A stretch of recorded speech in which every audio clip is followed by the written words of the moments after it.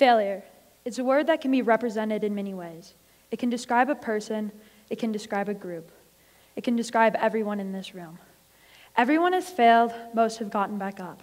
But it's the few that try harder and do whatever they can and won't stop until they have passed what they have failed. That is truly greatness. True success is never giving in to failure. George Patton said, "I won't ever measure a man's success on how well he can climb a ladder, but I will on how high he bounces back up when he hits the bottom. Whether it's getting an A on the big test, not making the team, or not getting the job of your dreams. Those are just 3 out of thousands of millions of ways that you can fail." Sir Winston Churchill said, "Success consists of moving from failure to failure without loss of enthusiasm." Thomas Edison is a great example of this. He had failed over and over and over again before creating the first working light bulb. But he states, "I have not failed. I have just found 1,000 ways that wouldn't work."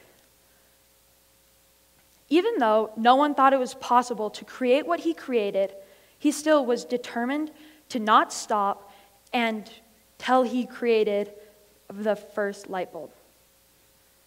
Failure was the path to one of the greatest inventions in history. Oftentimes, failure is the beginning of greatness. Michael Jordan stated, "I have failed over and over and over again in my life, and that's why I succeed." When he first didn't make his high school varsity team and was told he wasn't good enough, he still put in the extra hours. Greatness is the things that people don't necessarily see. It's the hours in the gym by yourself. That described Michael Jordan and his journey to get to where he is today.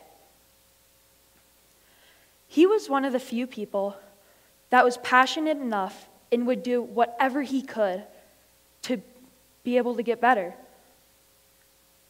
Failure fueled his desire to be one of the greatest basketball players of all time.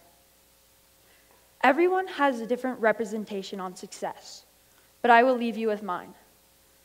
I think it is when you hit a wall, the good stand back and think, while the great plow through, go under, climb over, and won't rest until they have passed the obstacle in their way. Thank you.